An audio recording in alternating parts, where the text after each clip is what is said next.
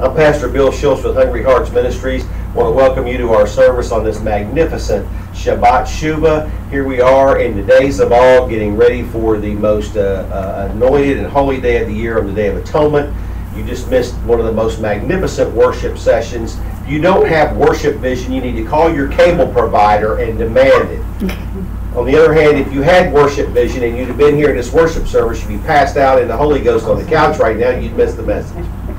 So I want to welcome you to our service. Hungry Hearts Ministries is Torah observant, spirit-filled, with the use of certain Hebrew worship tools such as this tallit. We believe that the Yeshua Messiah, Jesus the Christ, died to pay for our sins, and having accepted that sacrifice for our sins, we believe we have to live by God's laws and commandments. We're filled with the Holy Spirit, and we believe in using it to worship Him. And today's message is entitled Good, Better, or Best. A lot of people here that weren't here in the beginning. So there's a lot of things that you hear us talk about, but you weren't here for it. And so we're going to kind of fill in some gaps today. Before I do, I want to offer you Pursuit Magazine. If you'll email me at hungryheartsmin@aol.com, I'll send you this magazine quarterly for free. The only other thing I use your address for is to invite you to the Feast of Tabernacles. That's it. So ask for the magazine. We'd love to send it to you, and you can stay current with what's going on in the ministry. And it's got a lot of interesting spiritual truth that will really help you out. Way back in 2003, we went to the Feast of Tabernacles at Perry Stone's. Some of y'all know who Perry Stone is. Perry Stone, voice of evangelism, great evangelist, love him to death, think highly of him. And we had gone to two of his camp meetings. Me and Miss Sandy, Miss Niece, our kids, we went to the camp meetings, and we, typically cause a lot of trouble like we always do. Opened my big mouth and got made to, no, it wasn't just her. She's the one that put me up to go into the meeting, but I'm the one that opened my mouth in there and got in trouble. So anyway, we'd gone to a couple Perry Stone camp meetings, and we were beginning to have church that was better weekly church than what you find in a typical feast site. Now, y'all don't understand this. I tell you all that. You don't understand. Brother Mac is about to get an education because he's going to spend the first 4 days at the Feast of Tabernacles in Fort Walton Beach, and it's going to be so dry. I was telling the nurses down in Corinth that we're going to need to hydrate him. We're probably going to have to give him an IV when he gets back because they're going to freeze dry Brother Mac. But anyway, the thing is that in the background that we came from, there was no spiritual worship at all. You had a few hymns and that was it. You didn't have any moves in the spirit. You had great teaching. You got great brethren over there who keep God's laws and commandments, but they don't want any more than that. Well, we were hungry. We wanted more than that. I think the last time I was here was talking about the people who went to Kagwa and they had to engineer a crisis so they could leave. I mean, why you got to engineer a crisis to leave? If you want to do something different, why don't you just give them the right hand of fellowship, tell them how much you love them, and we're going to try something different. Keep in touch. We wanted to get into more worship. So we went to Perry Stone's for the Feast of Tabernacles. Perry Stone said he was going to raise the tabernacle of David that year. No, wrong year. Sorry. That's the next year. I went back. But anyway, so we're going to go to the Feast of Tabernacles with Perry Stone's. And if you know anything about Perry Stone, he's very, what Pentecostals call spirit-filled. There's an anointed move. You hear us use some Gina Bean music. She was one of the lead. She and her husband were the praise and worship band. We didn't have praise and worship bands. We had a piano. On trumpets, we might have a trumpet or two accompaniment for one song only. And so we go there, and we have this great spiritual move. People were coming up to Lenise and telling her, I don't know what you're praying for, but God said He's going to give it to you. And it's all these things are happening all over the time. And at some point in there, I went through the birth pains for this ministry, which culminated in a man coming over to pray for me, who I had no clue who this man was. For a time, I thought he was an angel just showed up out of nowhere, because he literally just showed up out of nowhere where I was. But I saw him on a film later, so I know he's not an angel. He's just a regular brother, and he was obedient, and the Lord moved on him to pray for me. But about 3 sentences in, it wasn't him praying anymore. You could tell the voice changed when the Lord came in, and I was given a commission to do this work. This work's a little different than most works. We get a right now word from Yeshua Messiah, and we follow that word. And it means we do things differently. Part of what I was told was that I would have to do things the way the Lord told me to do them and not the way I wanted to do them, and that I would speak the things the Lord told me to speak and not necessarily things that I want to speak. Now look, guys, I'm just human, and there's been a few times when I said stuff that was just Bill Shults talking and I've paid the price.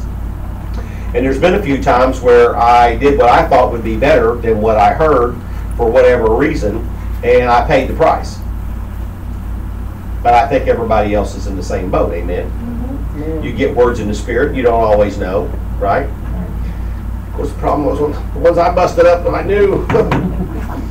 You pay for those, amen? Yes. So when I got home from the feast with this commission, we went down to Somerville. Now, Miss Sandy remembers we used to go to Somerville a lot, a little Spirit-filled church down there. They started all this, right? So if you want to blame somebody, you can blame Patsy Adams, my dear friend, who started all of this by praying in tongues and convincing us that we needed to pray in tongues. And that was the end of us with our ex-worldwide split buddies, because they don't do that. But that's what we were led to do, and it's never been a bad thing for us to do it. So anyway, we get back there, and Miss Patsy confronts me at the coffee pot and says, I have a word from the Lord for you, and it's good, better, or best.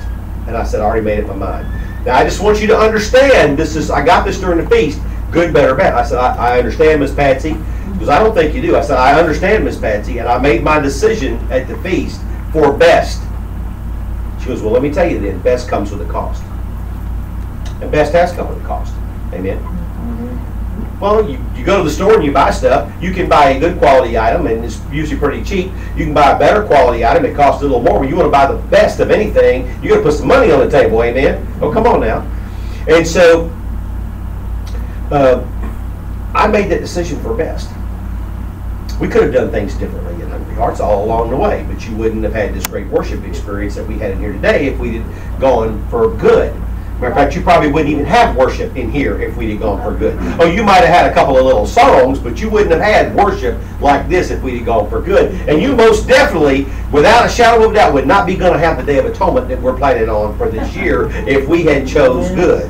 Amen? You guys just don't know how dry our background was. I mean, sorry guys, you know it is. I mean, I'm not trying to be ugly. We all did it together for a long time. It's just dry. What can I say?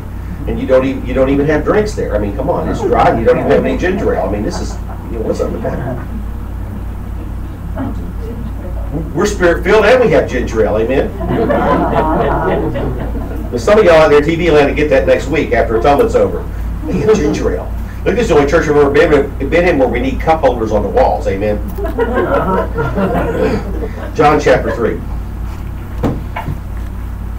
John chapter 3.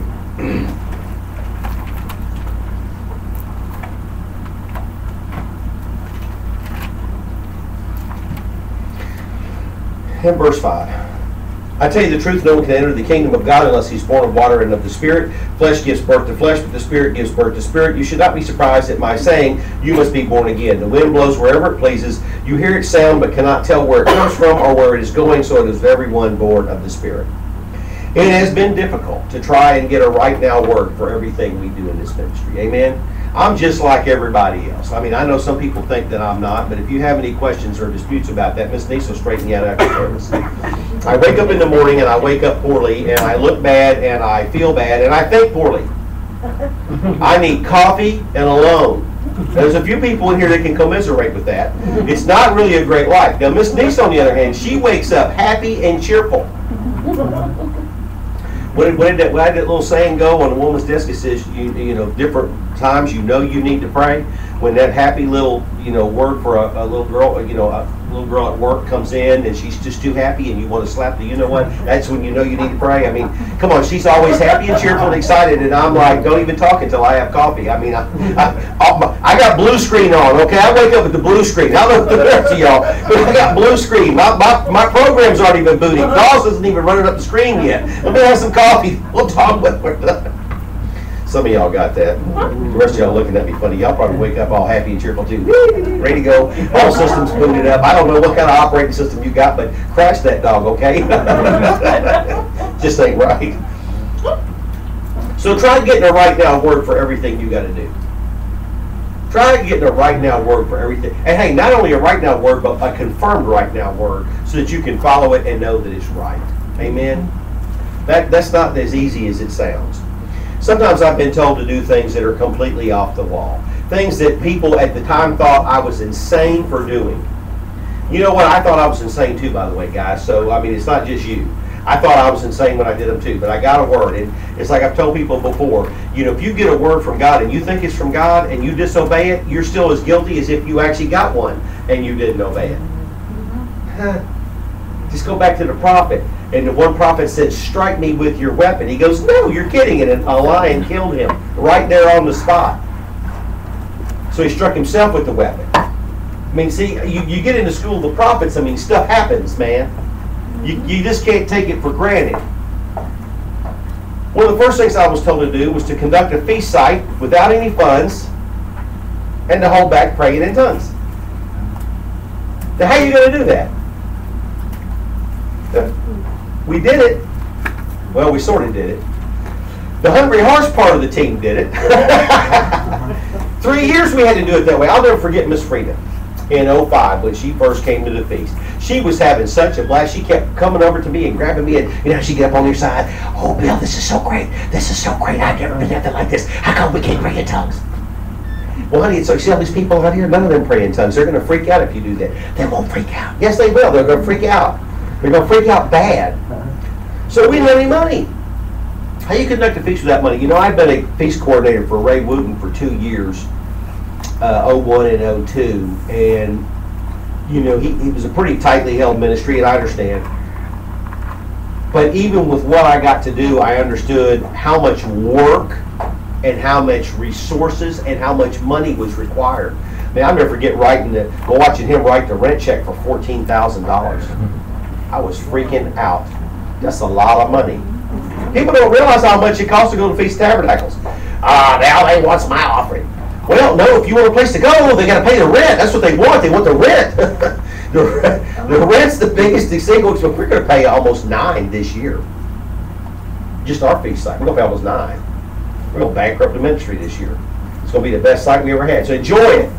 Enjoy it. We're going to bankrupt the ministry, so enjoy it. May not be able to do it again next year, so enjoy this year because it's going to be stout, man. It's going to get there early and leave late. That's it. Get your use out of this. But we did it. We borrowed $14,000, and Lenise and I throw in almost all of our feast tithes.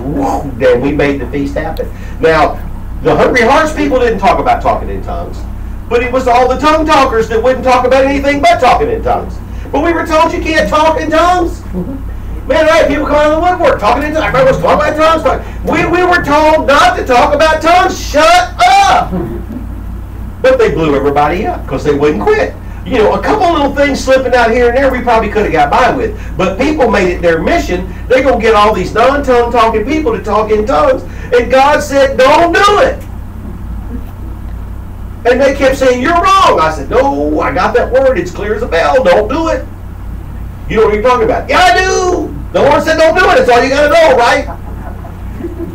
Good work. So next we moved on to Spirit Without Limits. Let's go to 1 Corinthians 14.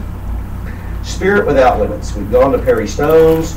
We were on the prayer team. We got to go and work the altar service. We were trusted in the Daughter of Rachel prayer room, and we were always trustworthy in there, by the way. We never violated that trust. And we were good in there, and we were accepted in there, and we brought this to the feast starting in 07. So 07 to 11, we had uninhibited spiritual moves at the Feast of Tabernacles, and some of y'all came in at various stages during this time, and it was fantastic, wasn't it? I remember Miss one that came, 08? Oh, was it 07 for Atonement? Oh, wow. Man, girl, you've been here, wow. Test you all right on you. All right, so verse 39, last half of the verse, do not forbid speaking in tongues. So we choked it back for 3 years because the Lord told us to, because he had a lot of non-tongue talking people in there, and he wanted them to get acquainted with worship and to be able to open up to him in worship in a safe place. And so a lot of my tongue talking friends made it unsafe. So next, they're not coming back.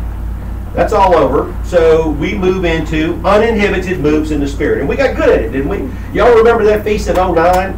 when we did the altar service on the last great day of '09, drink from Jacob's well. Oh my goodness, what a move we had up in there that day. I ain't never seen so many people fall out in the Holy Ghost anywhere I've ever been. That was the biggest move I've ever seen in my life for that type of move. It was fantastic, but it didn't work. Because so many people that were coming in wanted to move in the Spirit, wouldn't live by the commandments. You wouldn't believe how many people were sneaking work on the Sabbath and breaking little commandments here and little commandments there. It's like, this doesn't work when you're commandment breaking, guys. Right. When you start that commandment breaking, it's a rolling stone, and it just starts getting worse and worse and worse until your life collapses. So then we thought, well, let's move on to classes. These people need more word. So we started moving into classes. Remember, we had all those classes? We had so many classes you couldn't go to. We had 3 classes running at a time. We had films. We had films running. But it didn't work.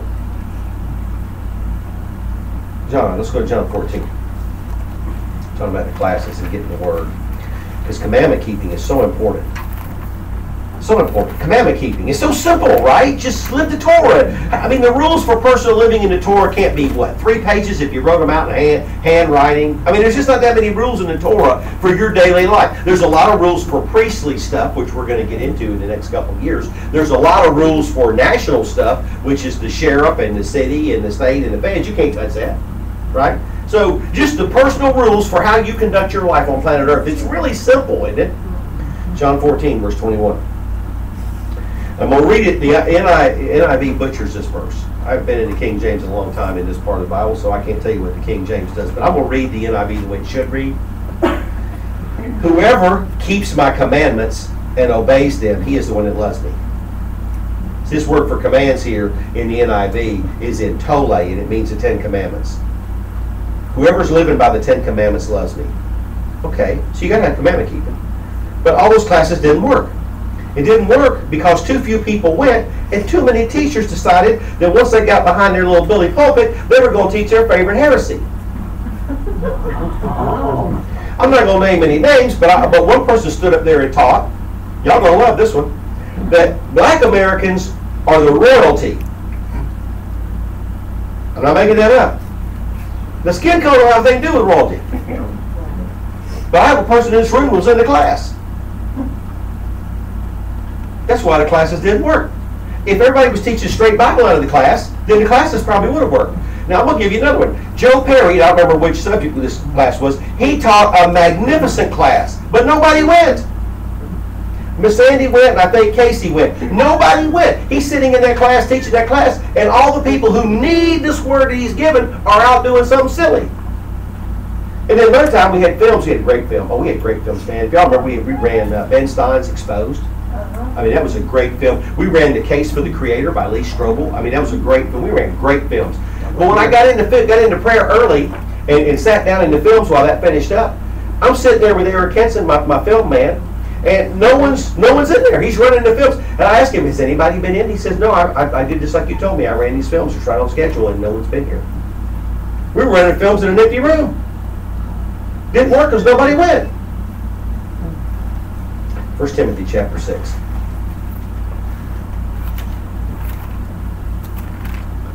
Got to be there.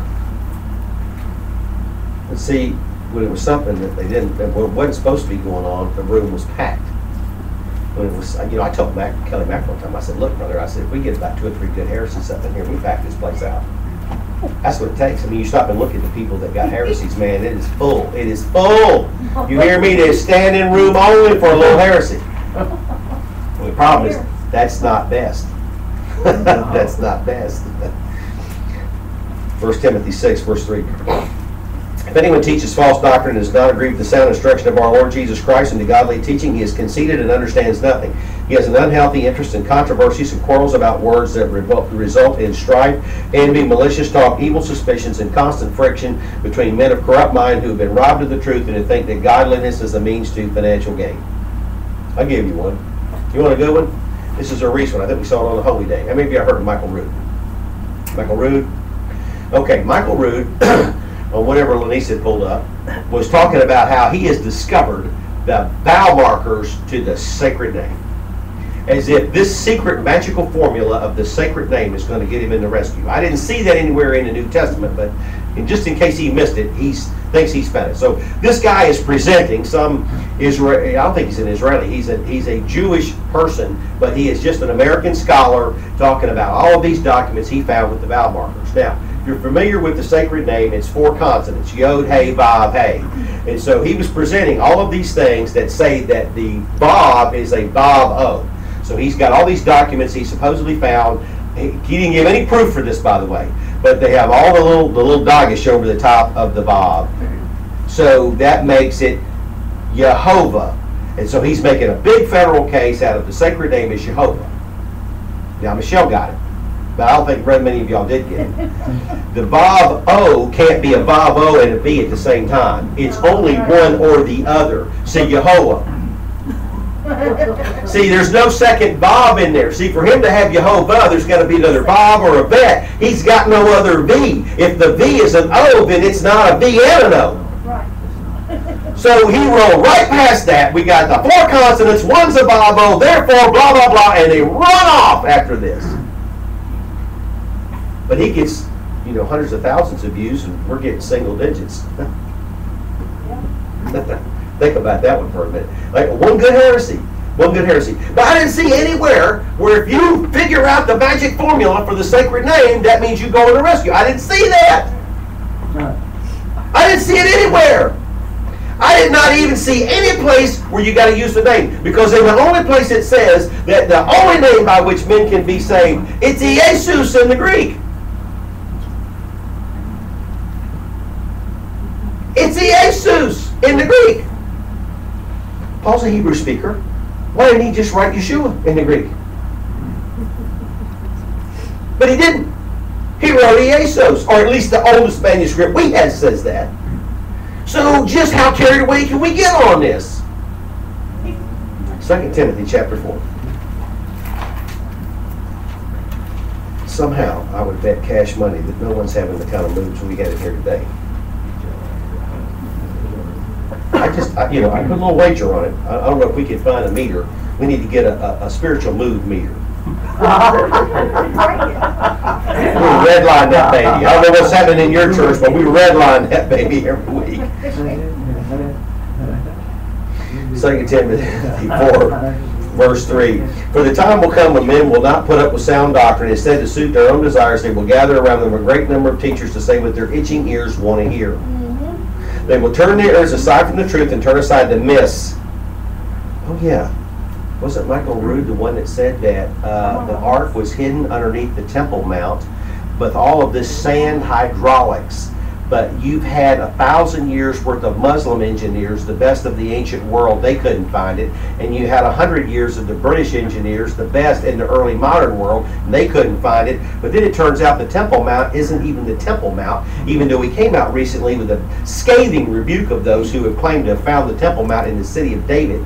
But the Bible says the Temple Mount's in the city of David, therefore it can't be on the Haram el-Sharif. So this guy gets it wrong, and yet he's supposed to be the expert. Dude, I'm telling you, anybody that can't trim their beard and doesn't have enough sense to teach. I said it. Get you some clippers. They'll turn their ears aside from the truth and turn aside to myths. But you keep your head in all situations. Endure hardship. Do the work of an evangelist. Discharge the duties of your ministry. So all kind of people come to Hungry Hearts and want to teach one heresy or another. I've got a guy who wants to come to Hungry Hearts right now and teach us heresies from some, I don't know who she's called in New Zealand. Now, I'm not trying to diminish the woman in New Zealand, but somehow she's supposed to be God's chosen to teach the whole world everything because of her great website, and this person wants to come and teach this at Hungry Hearts. And he didn't tell me that, but he told somebody else that who called me and told me. So I'm going to call him next week and say, dude, save yourself a trip.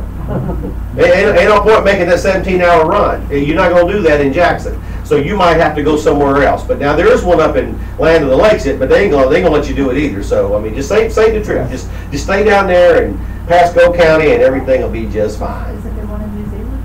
Yeah, there's one. Yeah, go to New Zealand. Get you a plane trip, brother. You'll be worth your time. So it's way too difficult to keep everybody on the same page or even on a page sometimes. We taught on the rescue. Who doesn't want to be rescued? I'm shocked at how many people don't want to be rescued. It has blown my mind. So for those of you in TV land, for a small fee on the website, hungryheartsministry.com, you can purchase this. It's a definitive proof of the rescue. You'll never, ever not believe in the rescue again. We go through all the Bible, or a lot of the Bible. We just keeps turning up after you read this, so I probably need to triple the size of this book now. But anyway, you get this great book. Come away with me. You can get it in bookstores, on Amazon. You can get it at Barnes & Noble. You can get it Books A Million, but you have to order it. And you can get this online from us for a small fee. Our price does include sales tax and shipping, so that's one price done, and it's on the way to you. You'll never again doubt the rescue with this book right here. But you'd be amazed how many people do not believe in a rescue. And I'm going to tell you why. They're not willing to live up to the requirements for the rescue, therefore they just say there's no rescue. Isn't that sour grapes? Didn't we all read Aesop? See, I'm old. My grandmother read me Aesop's Fables, right? When the fox couldn't reach the grapes, he just said they were sour anyway. See, y'all don't remember that because none of you guys were taught all this stuff, and so you just, whatever you can't envision, it doesn't exist. That's just the millennial way of looking at life. If I can't think I want it, then it does not exist anymore. So it doesn't matter if it's real or not. If I don't think it exists, it just doesn't exist. Hebrews chapter 9. I don't know. I still can't get over the fact that people do not want to be rescued. Now, there's plenty of Bible that says Christians are going into tribulation. I didn't dispute that. But there's also plenty of verses that say Christians are going into rescue. And that is what the non-rescue people dispute. But there are verses that say God's taking people, so what are you going to do with them? If God says He's taking them, who are you to say He's not? Come on. Now, this is not a proof. I'm just going to throw one verse out here. Amen. The end of Hebrews 9, verse 28. So Christ was sacrificed once to take away the sins of many people. Okay, so your salvation is wrapped up in His sacrifice to take away the sins of many people. He took away yours. That's what we call salvation. Watch the rest part of this verse. And He will appear a second time, not to bear sin, but to bring rescue to those who are waiting for Him. Now, this verse, salvation, is soteriera, and is translated rescue 3 times in your New Testament, and I think it should be 4th time right here. Actually, I think soteriera should be translated rescue about 8 or 9 times based on context. Right.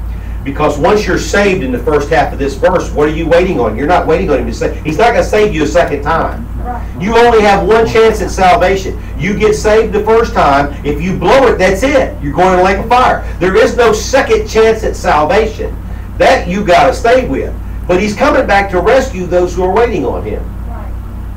Well, you'd think that would be easy to teach. But evidently, it's not easy to teach because a lot of people evidently just want to go into tribulation. It didn't work.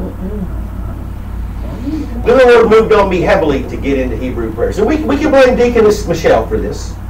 She and Kel stood up there and did the Lord's Prayer in Hebrew while they were signing it. And I'm sitting in the back feeling just completely punked. Now, you know, let me explain that word because some of y'all don't understand. You know, they pull a prank on you. They call it, you got punked. That's how I felt, because when we started this ministry, we started doing the Lord's Prayer. We started with the Lord's Prayer. And I'm thinking, how did we let that get away? I mean, this was one of the main things we started with was the Lord's Prayer. And now Michelle brought it in Hebrew, and it's like I was getting whipped back in the back of the hall. I'm getting switched on the back of my legs. I'm old. See, y'all don't remember that because millennials don't get spanked and don't believe anybody should be spanked. But back when I came up, if you didn't say things exactly right, you got switched. I didn't say if you backtalked. If backtalked, you got punched in the mouth. And maybe a second time if you dared to get up fast enough. But if you didn't talk just exactly right, you got switched. So I'm in the back getting switched because I knew we were supposed to be doing this. And it's like the Lord said, what do I got to do to make you do it, boy? You know, and I'm like, yes, sir, I'll do it. Yes, sir, I'll do it. I'll do it. I'll do it. I'll do it. So we did it, and we lost some people. We lost some good people because they didn't want to do it in Hebrew. But that was the next move. It was the next move. Now, we had somebody object to the Hebrew prayers where we have them here.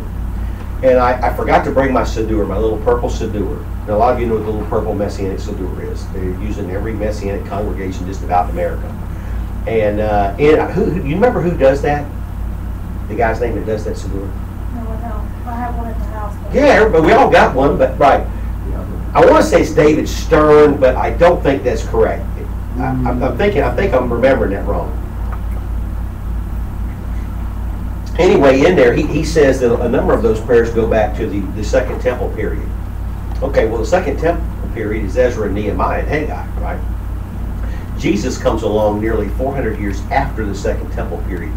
Now, I know the Shema and the Nevi'ah have to go back to Moses. I think the Baruch does too. I'm not certain. Those three go back to Moses. There's no getting around that. But then you've got the Hatzi Kaddish, which is an Aramaic prayer that's been adapted to Hebrew. And then you have the Avot. So you have these prayers that we're doing, the Aleinu, and these go back to the Second Temple period. I didn't think anything that Jesus didn't say. Amen. As far as the Lord's Prayer, that Jesus told us to say the Lord's Prayer. Think about that one. Yeah. Okay, let's go there. Matthew 6. I mean, he said to say the Lord's Prayer. I mean, I don't even see what the objection could be to that. I was kind of taken back by that, actually.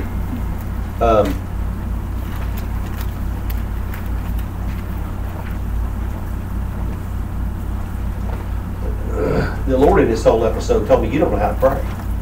And I'm like, this is a rabbi telling me this. Now, hold on a minute. Jesus is a rabbi. See, people forget that. They just think he just came up out of nowhere. Jesus is a rabbi with his own school of rabbinic thought.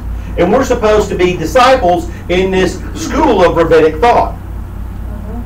But we're not. We're trying to Americanize everything in this book, and it's not American. I mean, you know, it's... So he starts in verse 5, and when you pray, don't be like the hypocrites, for they love to pray standing in the synagogues and on the street corners to be seen by men. I tell you the truth, they've received their reward in full. It's like we used to do the little mini sermonettes in a prayer. But when you pray, go into your room, close the door, and pray to your Father who is unseen. Then your Father who sees what is done in secret will reward you. And when you pray, do not keep on babbling like the pagans, for they think they'll be heard because of their many words. So when the Lord was telling me, think your prayers out. Don't just stand there talking. Sit down, put some bullet points, and then make some sentences, some prose. Draft some prose to make your prayer, because you don't want to be heard for your much speaking. So say something that matters and means. Do not be like them, for your Father knows what you need before you ask him. So this is how you should pray. Our Father in heaven, hallowed be your... He didn't say that. He didn't say that. Look at here. I have seen a 1611 King James Bible. You can't read it. You can't say what the words are. The letters are different. The words are different. None of it means the same. It looks like Gothic Old German. Okay, you go back to 1,000 years ago and the English are straight up speaking German, and he didn't say this. This language has only been here for 150 years like this. It was the Brits in the middle of the 1800s that codified this English language the way you're speaking it. We didn't speak it like that. He didn't speak it like that. He was most likely speaking Aramaic. So we got it in Hebrew, Avinu, Shabbat, Shabbat. I don't know what the Aramaic would that be. Abba would be for the Avinu, right? So he would have spoken in Aramaic because that's what everybody around him was. Well then. So we get into Hebrew prayers. And it didn't work. Some really good people left. One of them, I'm not going to name names, was trying to discourage me just from doing this, to dissuade me from this course of action by telling me, that's priestly stuff. And when he said that to me, the light bulb went off. Ding. Hey, it's priestly stuff. We're supposed to be a royal priesthood, a kingdom of priests. We're supposed to be lively stones forming a new temple. Yes, it's exactly what we got to do. I'm on the target. Bingo. Boom. What do they call that? J-dams? J-dam. Hit the target. J-dam. Hit the target, baby. It is done. So I knew to move on it. So I got to ask you, did we fail? Has the word of God that I've been given since I got commissioned, that we followed all this time, was it wrong? Because a lot of people think it was and that I'm a sham. Joel chapter 1. Just going to look at the first part of the first verse, and then we're going to do the same thing in Jonah. So just Joel chapter 1, verse 1. The word of the Lord that came to Joel. Flip over a couple of chapters and we're to Jonah, and you're going to see the same thing. You could have seen it in most any prophet, one of these prophets here. The word of the Lord that came to Jonah, son of Amittai. So the word of the Lord comes People get it, they speak it, and every time they are mocked, ridiculed. Isaiah was sawn in half. Jeremiah was thrown into a cesspool up to his armpits. I mean, look what they did to these people for speaking a word from the Lord. So I can't really expect to say I expected a whole lot different. If you're going to follow what the Lord says, you got to expect some opposition. Amen? Amen. So, did we succeed? How do you measure success in a spiritual realm? It's not material. See, if I'm going to measure this podium, you just get the measuring tape out and you measure the inches. You measure the inches, done, it's measured. If I want to measure my bank account, the statement comes every month. It's miserable. If I want to measure anything else, there's a metric, and you can look at the numbers and see. How do you measure? By how many people come to church. See, where Mac's going to go for the feast is going to have 1,000 people. It's got 1,000 people. It's going to be big. It's going to be big. Try. Brother Mac is going to need an IV, y'all. I'm telling you see him first, you have to do it.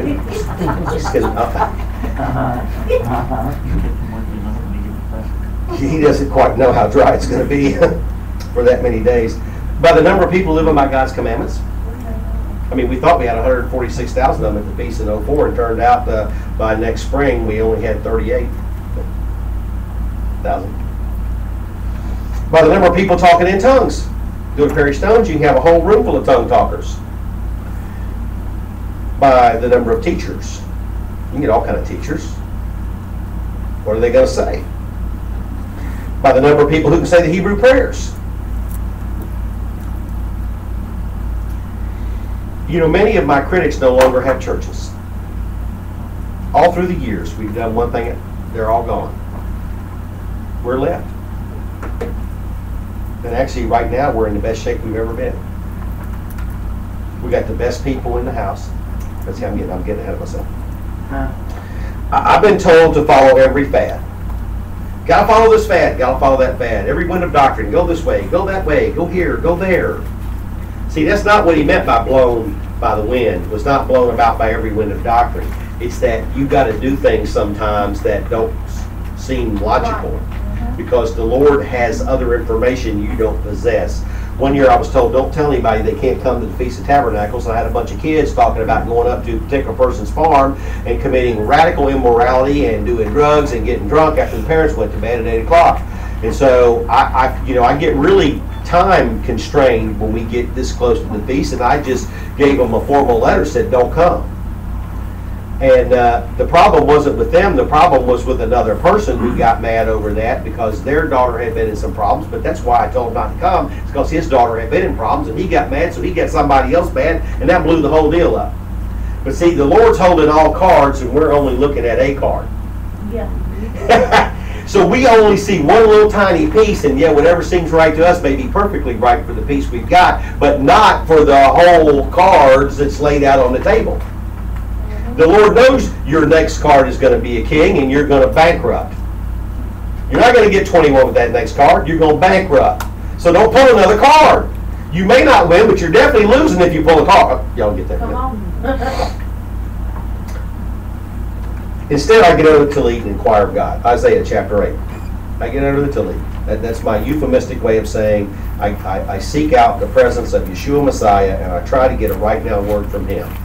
What's going to happen? What do I got to do? See, when I'm in the office in there, it's not just to be in the office, because trust me, I'd rather be in the house a lot of times. But there's times I just got to have a right now word. What's going on? What is going on? What do I need to know right here? And there's a lot of times the Lord will tell me nothing. And there's times the Lord will say, keep your mouth shut and let it develop. There'll be times the Lord says, get that out of here. There'll be times the Lord says, you teach on this and this is the message. But whatever it is, I got to follow it. Because even if it's not a word from the Lord, if I think it's a word from the Lord, then it's disobedience if I don't obey. Now, that one requires some effort. Oh, come on, you think about that. How many times have y'all gotten word and didn't fall through it? Isaiah 8 and verse 19. When men tell you to consult mediums and spiritists who whistle and mutter, should not a people inquire of their God? Should we not inquire of our God? Yeshua Messiah is resurrected and alive. He is not dead. So what could possibly be wrong with inquiring of God? Most especially on the important matters. The churches we know that settle for good or better are all gone.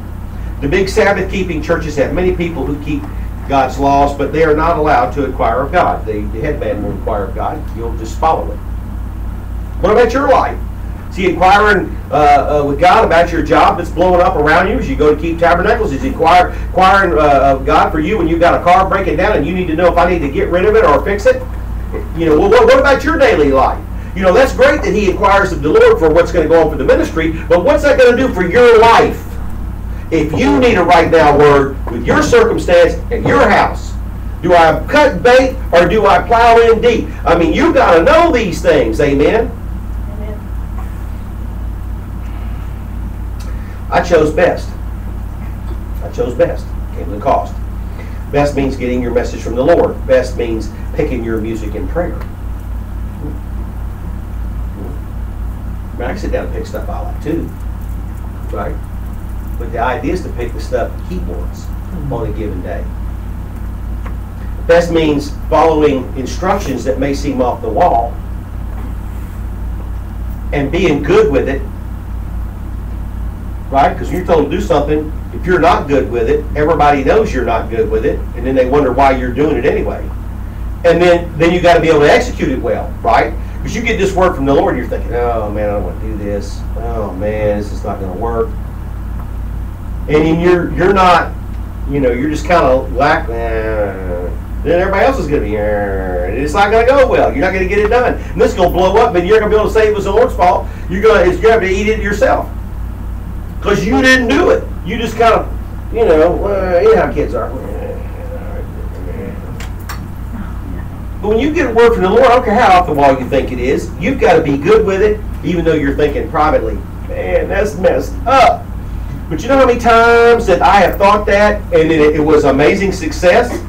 And then I'm like, man, Yeshua, you're brilliant, you're absolutely brilliant. I'm such a stupid person. So many times, y'all just don't know. The lawn cars know. That's why they're laughing back there, right? Best means willing to take the heat for Yeshua Messiah. Best means being willing to take the heat for Yeshua. Because if you do it and it blows up, you take the heat. You're not over there going, well, God told me to do it. You just let everybody criticize you and it's okay. Now, I want you to consider what we've achieved over these many years. We've conducted what can honestly be argued as the best feast site for 14, we're fixing to do number 15 years. Right? We're only going to have, we might actually have 60 people. Y'all know that? There's some people coming that I didn't realize that we might end up having almost 60 people. Okay? That doesn't include the ones from Savannah if they decide to come. That's just the ones I know about. Because the Savannah people have been back and forth over the last few days. They're going to do it themselves. They're not going to do it. They're going to do it themselves. They're not going to do it. So who knows what's going to happen? I don't know what's going to happen. But we'll have chairs in the hall. They want to come. I think they'll enjoy it. But this has been a tremendous feast site, and virtually everybody who's ever come has talked. The people who left over the tongue talking told me it was the best feast site they'd ever been to. All right. So I mean, almost everybody's told me that. Our churches are so small, we shouldn't even be able to put on holy days. We had, 23 was the high attendance in here on trumpets? Man, y'all just don't know. They wouldn't even let you have a church with less than 75 back in the day. You had to drive somewhere, right? We had 23 in here for a holy day. And it was a magnificent holy day. We had a phenomenal move of God in here. It was great. But when we went to worldwide, we had 175 people just in the Port Orange congregation. We had 600 people in the Orlando congregation. There were over 100 in Lakeland. There were 50 in Melbourne. I have no clue how many were in the old Port St. Lucie church because I never got it. I didn't know enough of them. They were too far away. But we would have between 800 and 1,200 people just for a holy day. That's a lot of people. That takes more people on the parking crew than we had in here for church. Just to get that many people in and out of the parking lot in a timely manner. Yeah. Think about that. This wouldn't even make a good small group in a lot of churches. 23? You'd be one of the little tiny small groups, right? The ones that don't matter. We have developed one of the best, if not the best, Passover program in the United States. I've never heard anything like what we do for Passover. But see, y'all are just here. It's just your church. You just stumbled across us in Jackson, Tennessee. You don't know any different. But we have an outstanding Passover, don't we? I mean, if you've been anywhere else, I mean, you really know this is an outstanding program. We have an incredible mission program in 2 countries. We bought Josephat a car. We dug a well in Kenya. We built 3 churches. We got a 3-wheeled, like the old postal carts for India. And we have published everything that Kelly Mack and I have written in India, 40,000 copies a piece. That's a work, guys. Plus we send them food aid. I mean, we bought them chickens, we bought them goats. That's a work. For the tiny little bit of people we have, because we probably don't have 40 people in all the Hungry Hearts churches combined. That's a work, guys. We got 3 churches in their own buildings. Man, there's a lot of big churches that their chapters don't have their own facility. The United Church of God went over here to Masonic Lodge, right? They have to take all the Masonic stuff down and put all their stuff up, and then take all their stuff down and put the Masonic stuff back. Every single service.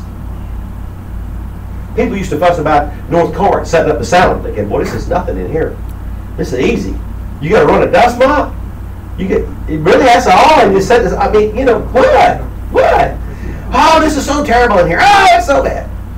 We used to meet in the temple, and they used to have a Sunday church in there. We had to tear all their stuff out of the way, put all our stuff back, then tear our stuff down and put the temple stuff back. That was weekly. That was every single service. So, you know, you talk about Living, Global, Philadelphia, United, Church of God International is the biggest of the splits right now, and they meet in the old Kano Lodge, which is, I don't know what they call it now, but they don't clean it. You open the doors of that building, it's funky. I mean, funky, like an old gym. Look, they meet in there, and they got to set up everything and take it all out of the building every single time they meet. And you know, we're on the verge of getting Athens into a Vine church, so that they won't have to load it in, just set it up and take it down. See, now they're having go to the storage building, take it out of the storage building, take it to the hotel, set it all up, take it all down, load it in the car, take it back to the storage building, unload it all in the storage building. They do every single service, they got to do all that. And we're about to be in the Vine Church where all they got to do is set it up and take it down. So that's a big thing. The people who are coming to church in these 3 churches, people who are coming, are devout students of the Bible. Amen? Devout students, living by God's commandments really well. Y'all are some of the best people we've ever had at Hungry Hearts. And I can say that about Corinth, and I can say that about Murfreesboro, and I can say that about Athens. This is the best group of folks we've had in here. So look around, congratulate yourselves. Y'all are the best group. We're developing really strong prayer teams. So if you've been to prayer meeting, you're watching us come along, we're developing really strong prayer teams. We're going to be an effective prayer force. Amen. We have some of the best worship anywhere at any time.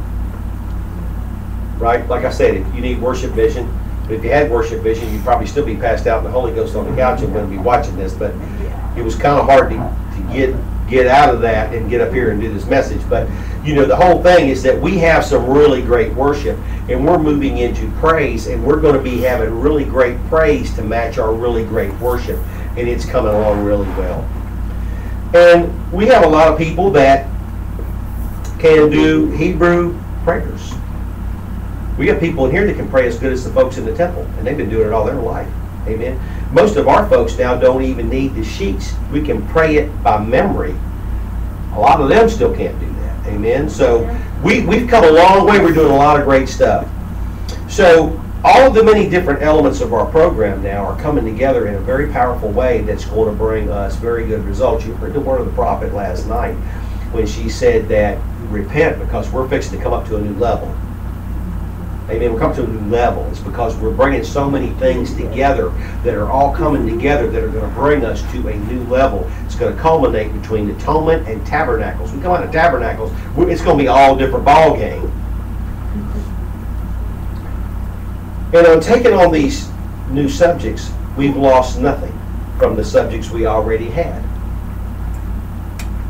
We've lost nothing. We started out with great doctrines from the old worldwide Church of God, and to this day, we're holding those better than anybody else. Like I was talking about the rescue. There's a lot of churches that taught the place of safety. They don't teach it anymore. They've either abandoned it or they're in the process of abandoning it because they can't justify it.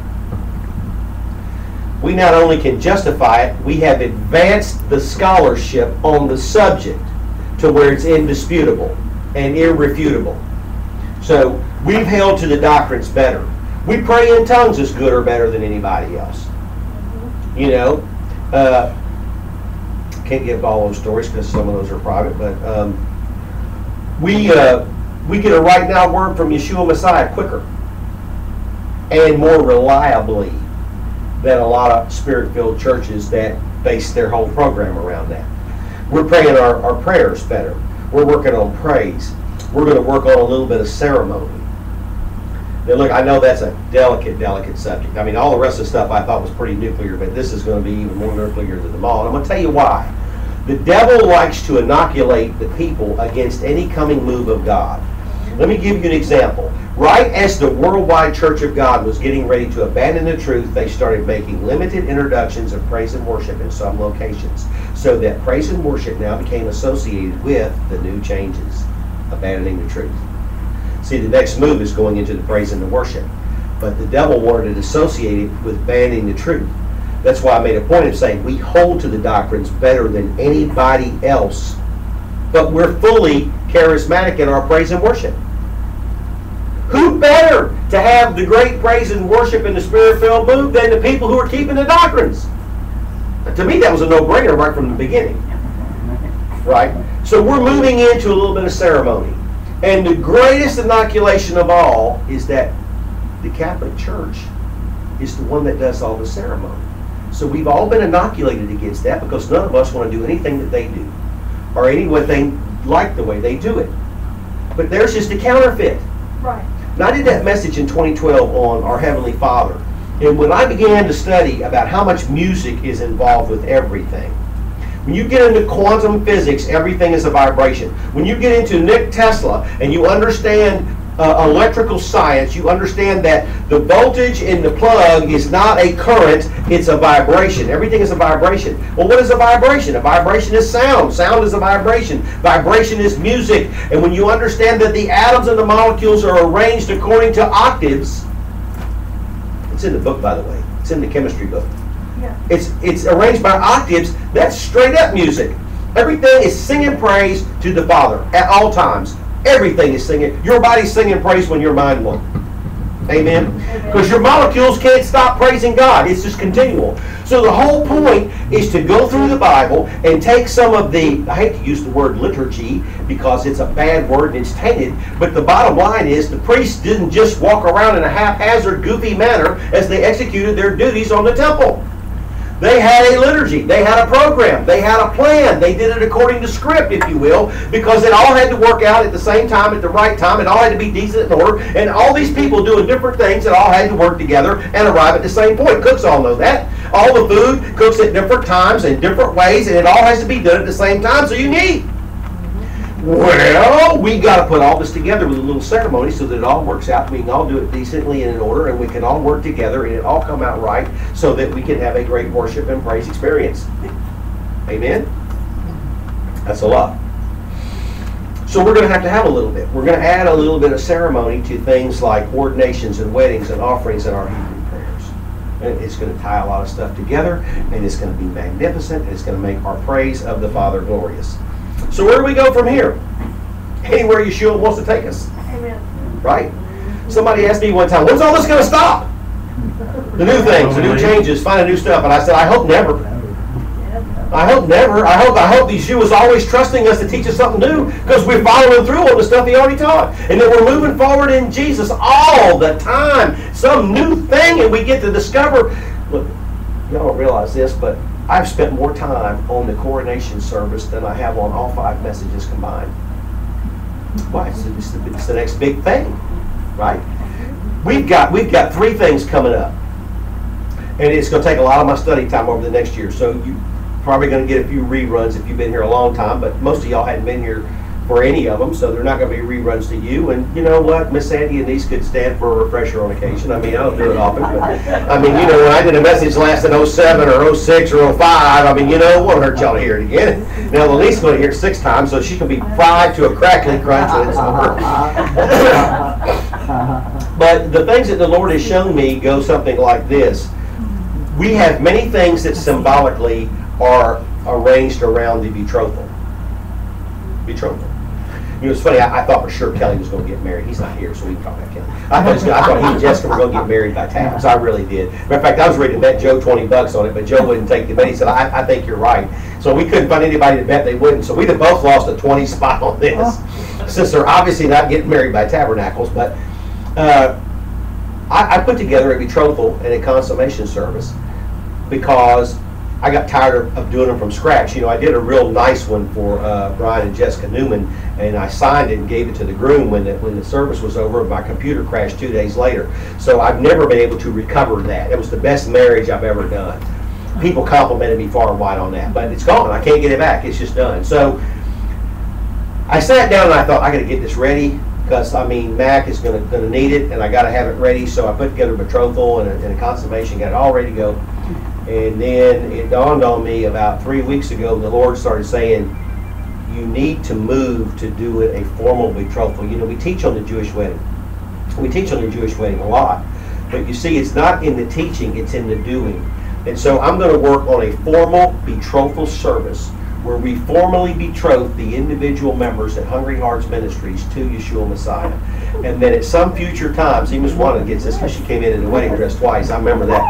And we're going to do a formal consummation. Now, look, I have a lot of study to do before any of these things are going to happen, but I'm shooting for Pentecost on the betrothal. I'm shooting for Pentecost on the betrothal. It's going to take a lot of work. I don't know that I can get all that done. Because you see, to get a word in the Spirit's one thing. If I can't pull all this together in the Word, it's not going anywhere. Then there was one where the Lord was showing me a couple of weeks ago, and He was saying that on a future Feast of Tabernacles, for the last great day Havdalah service, to close it out, we're going to offer the whole thing up to the Father. Because at the end of the last great day, Yeshua offers everything back to the Father. So that is what we got to do at the end of the last great day, is offer hungry hearts up to the Father. And so a lot of studies got to go for this. We're not just going to do this willy-nilly. I'm not just going to do it on the spur. We're going to study it out really well, probably teach it on Friday nights a few times. But you know what? This is exciting stuff. It's exciting stuff. What new adventures await? Let's turn to Revelation 19. Rescue, that's something that's awaiting.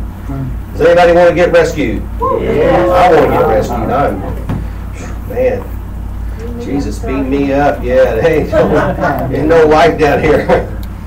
All right, Revelation 19, verse 7. Let us rejoice and be glad and give Him the glory, for the wedding of the Lamb has come, and His bride has made herself ready. See, that's the whole point, making ourselves ready. First of all, are we really the bride? We've gone through symbolic steps, but have we taken the concrete steps? Not yet. Fine linen, bright and clean, was given her to wear. Fine linen stands for the righteous acts of the saints. So our things that we're doing, the worship, the praise, the living, the right living, the praying in the Spirit, these things are our righteous acts. This is our white garment. Our white garments may be embroidered with all of the things we've done. Wouldn't that be outstanding? Then the angel said to me, "Right, blessed are those who are invited to the wedding supper of the Lamb. These are the true words of the Father." So I would have to say that getting married to Yeshua Messiah is the biggest blessing of all time. Amen? So getting ourselves ready for this wedding, getting ourselves prepared for these future events, this is the right now word. And look, for those of you that came out of the former Worldwide Church of God, you remember of the 4 great commissions, preparing the bride was the last one, and the one we never completed. We completed everything up to, but did not include the preparing of the bride. That's the last one. We dropped the ball on that. And so that ball has got to be picked up if we're ever going to get into the end zone with it. Now let's go to Matthew 24. Matthew 24. Verse 11.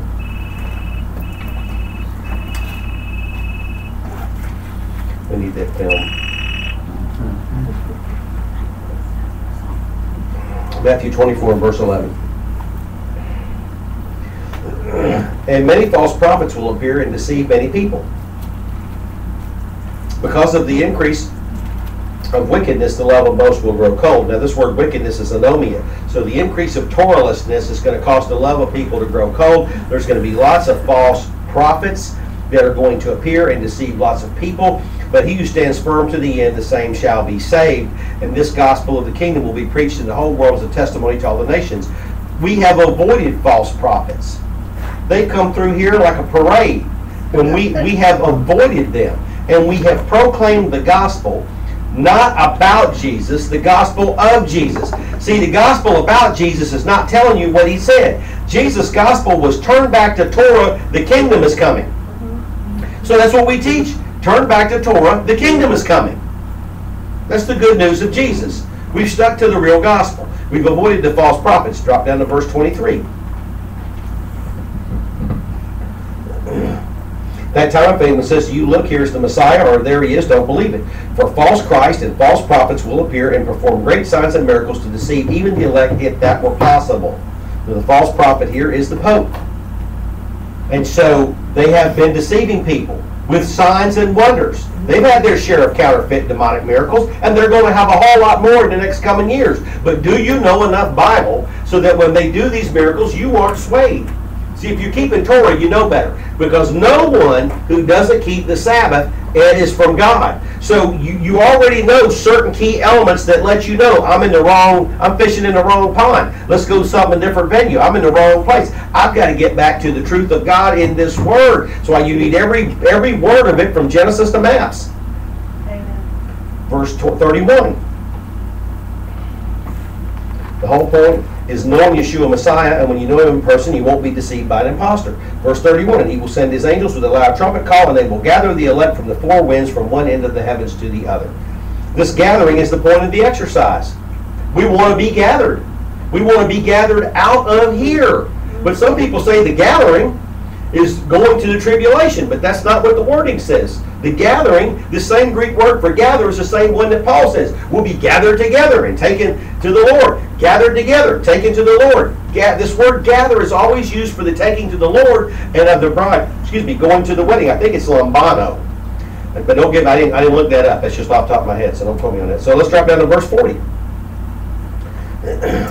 2 men will be in the field, one will be taken and the other left. So two will be in the field, working away, getting our job done, getting after it. We're doing it, we're passing out magazines, we're getting booklets out, we're putting on meetings, we're busy getting the church stuff done. One gets paralambanoed and one gets a fiame. It's all about the wedding. See, in John 14 he says, I'm going to take you to be with me. I'm going to paralambano you to be with me so that where I am you may also be. That's paralambano, going to the wedding. A fiame is translated divorce 3 times in the New Testament. So if it's not just left, it's I'm taking the ring off, I'm walking out, and I'm leaving. See, we're looking at left as he left to go to Kroger's. No. There's a whole body of people in the Sabbath community that think that the people left are going to be in a place of safety at their home, and those taken are going to the tribulation. That's not what the Greek word means. The Greek word paralambano means going to the wedding. The Greek word left, aphiami, means you're divorced. Divorced. Take the ring off. Walk out. Over. We're through. Next verse, 2 women will be grinding with a handmaid. One will be taken and the other left. Same thing. Paralambano and aphiami. So we're going to be getting after it. We're going to be doing what we're supposed to do. We're going to be just working our hearts out for the kingdom of God, and then the shofar's going to blow, and somebody's getting paralambanoed, and I hope nobody in here is getting a fiame. But you notice everybody's working. Everybody's working, getting it done, doing the work, and Yeshua comes to take us to the wedding by surprise. That's the way Jewish weddings are, right? Only the daddy of the groom can tell him when to go get the bride. So what did he say? No angel in heaven knows. I don't have a clue. Only Avinu Shabbat the Father in heaven, knows the day or the hour. Because it's the Father that turns to Yeshua and says, go get her, boy. Go get your bride. It's time. He can't go until he gets the word from the Father. That's the Father's prerogative. We just got to be ready when the Father says, go get them. Because if you're not ready, if you decide, oh, we're going to make mud pies today instead of working the field, You see, we can always turn and get dirty. It's a hard part to keep your wedding garments clean. It's the hard part is to get being ready for the wedding and to be doing the thing you're supposed to be doing. Or is it hard? Isn't it that the easiest thing to do? It's just stay at it. You know, body in motion stays in motion. Amen. We see that commercial 40 times a day on TV. All we got to do, we're already in motion. All we got to do is keep on doing the things we're doing and stay in motion because we're on track. And then boom, rescue. Yeshua's so good. Yeah, I'll take a right now word for God. I want to thank you for watching. I hope this message was informative. I hope it really encouraged you to get into your Bible. I really do want to encourage you to go to our website or our bookstore and get this book, Come Away With Me by Pastor Bill Shults, because this book is going to explain the rescue to you in ways that you will not be able to challenge or refute. This is solid teaching right here, right out of the Word of God. I also want to encourage you to write me at hungryhearts@minaaol.com for your free copy of Pursuit magazine, and you can keep up with this. Hope you continue to watch us on Ustream and YouTube. We thank you for watching. Miss Sandy will be up next week, and it's off to the Feast of Tabernacles. After Miss Sandy next week, we'll see you in October. God bless you, and thanks for watching.